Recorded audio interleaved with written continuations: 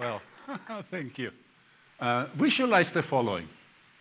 I'm teaching a course in international marketing and business, and to students or to business executives, right? And the topic of culture comes up. And then I'll ask them, would you be kind enough to mention countries of low culture and also countries of high culture? And to my amazing surprise, people will mention countries. And then I usually tell them, well, there is no such a thing as a country of low culture or high culture. There is no good culture or bad culture. There are no better cultures or worse cultures. They are just different, right? And there they are. And this is exactly what I would like to talk about, because there are cultural differences, right? And there are two concepts, both of them really unfortunate. One of them we use in an unconscious way, but let's analyze first the first one, which I definitely believe it's a sad concept. It's called ethnocentrism. What exactly does that mean? It means that a culture believes that its culture is superior to others. Well, that should not be like that, because first we would have to analyze the definition of culture. So what is culture? The one that I use the most definition would be the sum or the set of customs, habits, traditions, belief systems, and values of a particular group of people. I insist on that because it can also be of a country. But within a country, there's a dominant culture, there are microcultures and microcultures, right? And so it can be within our own country that we have these differences.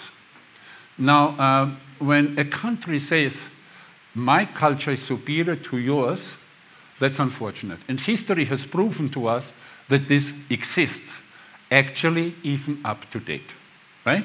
Even today, there are countries or groups that believe they are superior to others. That shouldn't be like that. Another definition I know of so many there are about cultures is a very short one, a simple one, but it's a very good one. And it's the way we do things around here. So who are we to say that my way of things doing around here is better than yours? It's basically impossible to say, right? Impossible to think like that. And the other concept I want to talk about mostly is called self-reference criterion. Now, these two concepts, ethnocentrism and self-reference criterion, might overlap. And the self-reference criterion is usually unidentified. We do it, all of us, we do it. We do it all the time, without even realizing it. I'll get to it in a moment. But we should identify it, we should know what it is, and then we can keep it in check, right? And that is not necessarily true, as many of us know. So if you are aware of the self-reference criterion, you think like that, you might take advantage of it and say, I'm going to keep that self-reference criterion in check. And what do I do then? I might adopt the product or the marketing mix or the commercial offer or the way of managing a business to the culture I'm dealing with, right? That would be a smart move. That would be practical and good, intelligent. Now, sometimes they overlap, right? Because the self-reference criterion, sometimes we have it consciously, but mostly unconsciously. I'm going to give you a couple of examples which I hope you're going to love. So, driving a car in the United States, as we all know, when we drive and we see a stop sign, what do we have to do? According to the US culture, we have to make a complete stop, right? Complete stop. So, I lived in San Diego, have a California license, and I was out one night on a Tuesday. San Diego is a peaceful city. And I was driving back home at 2:30 in the morning. The city was asleep, nobody was around, I saw no cars, and I knew that 10 blocks before I got to my home, there was this crossing, right? With a stop sign. No traffic light, but a stop sign. And I was thinking in my head, I said, yeah, am I actually going to stop? Makes no sense. There's nobody around. It was all dark.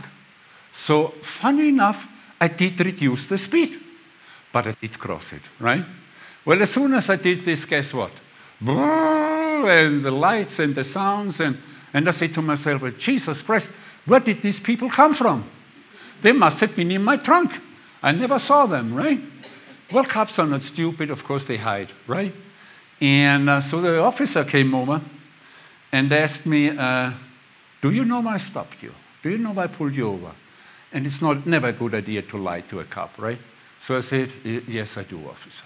He said, so why did I stop you? Well, because I didn't do the complete stop. And he said, why didn't you do that?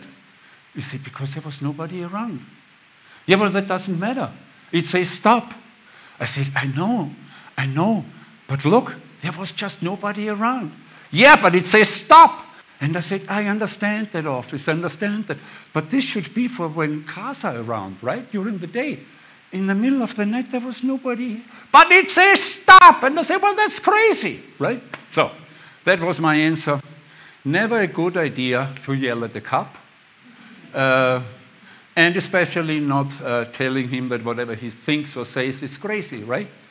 But he let me go. Funny enough, he let me go. Good for me, right? He must have figured, well, maybe that guy is not that wrong after all, right?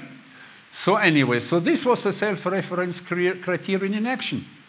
But, listen, I never thought that my culture now, the way of doing things my way, was superior to their culture. I never thought of that. So there was no ethnocentrism there, even though sometimes they overlap, right?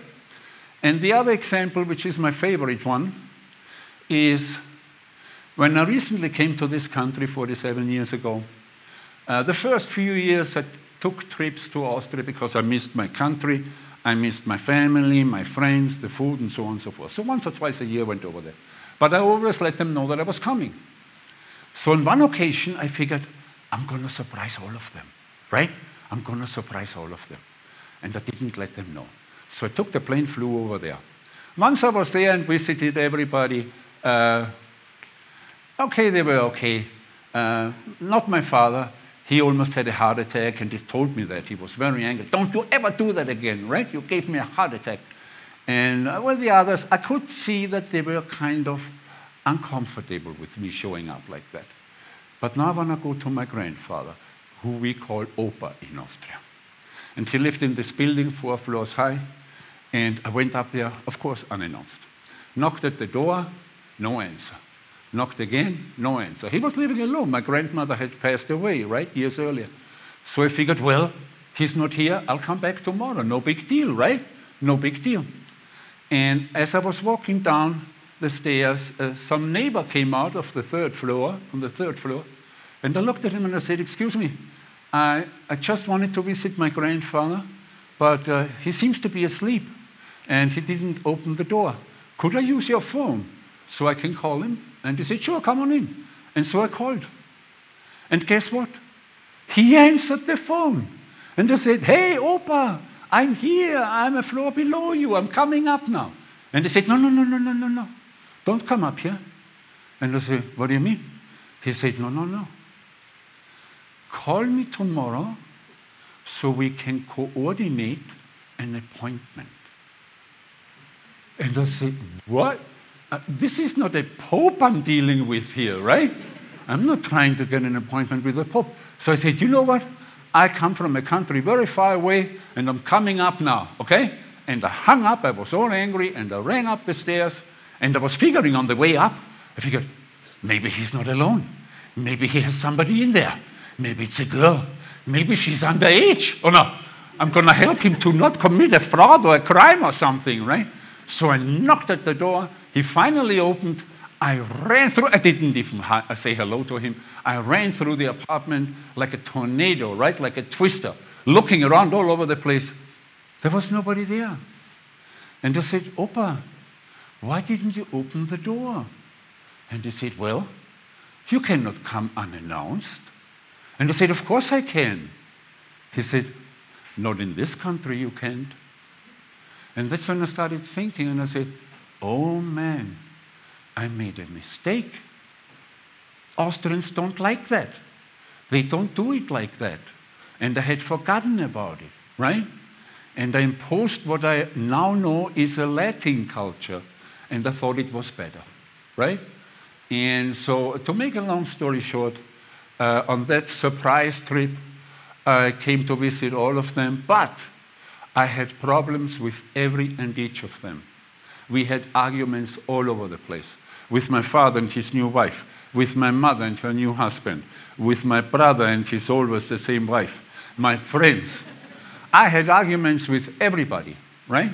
And so I finally cut my vacation short, and I said, I'm going to go to Spain. I had lived in Spain, and I said, Latin people will understand me better, right? So I took the plane and went there. And on the flight from Vienna to Barcelona, I was so angry. And I said, they're all wrong. What is wrong with these people, right? What is wrong? And suddenly it came to me, and I realized, well, the common denominator, I had created all those conflicts with every and each of them in a different subject, right? And that's when I knew I was responsible, and I cried. Yes, boys do cry eventually, right? And years later, I went back to Austria. We had already forgotten about all this. I still observed things in my own country that I was not so much agreeing with anymore. But guess what I did? I kept everything to myself. I kept my mouth shut. And we had a wonderful time, right? So I was reducing tensions, conflicts, avoiding all that. I created social harmony with my family. Make sense?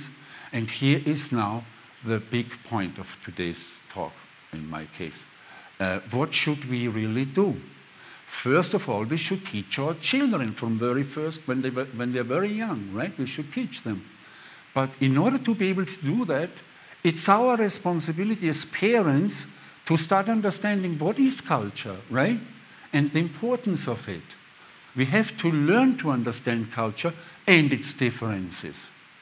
And then to not offend any culture or disrespect any culture or criticize or judge any culture. Does this make sense somehow? With the self-reference criterion, it is like overlapping a little bit with ethnocentrism. It's like when we judge or criticize some aspect of a particular culture according to our own cultural standards. That is usually unconscious, but that does not necessarily mean, the way I did it with my family in Austria, that I considered my new culture now superior to theirs. No, no. There was no ethnocentrism involved, okay?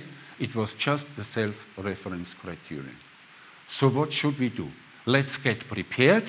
Let's understand what culture is. Let's find out about the differences, cultural differences, and let's embrace these, right? Because then we would have more diversity, more creativity for business. It will make us also, oh, I have a new one. This was the thing I wanted to mention. When we use the self-reference criterion and we are aware of it, then we can adopt our product, marketing mix, commercial offer, ways of running a business or something, right, to the other culture that we're dealing with. We already mentioned that. But there's something else we can do. And you're going to be surprised when you hear that. And I have lived through that. Sometimes I think, why are these people doing that particular thing like that? And then I say, because we do it differently. And in a lot of occasions, I have come to the conclusion, funny, those people have a more practical way of doing it. It seems to be a smarter way of doing it, or no? So it's not only the self-reference criterion as such. Okay, if it's unconscious, it's an unfortunate thing. If it's conscious, I adapt.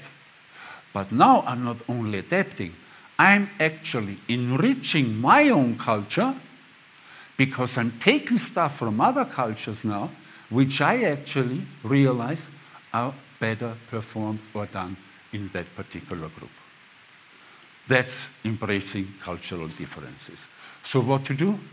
We have to spread that message everywhere, all the time, to just about everybody we know. And as far as I'm concerned, I believe we have just done this right now. Thank you so much.